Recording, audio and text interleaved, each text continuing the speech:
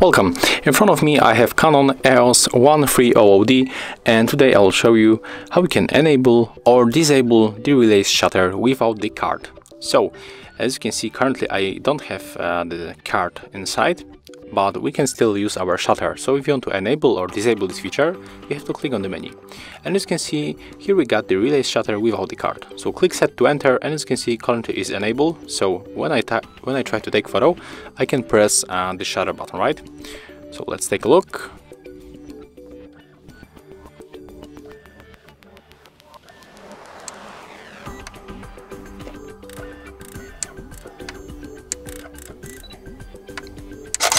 Okay, and as you can see, the photo was taken without the card. And if you are annoying of this feature, you can turn it off by going to disable. So right now, when I try to press the shutter button, it just doesn't work.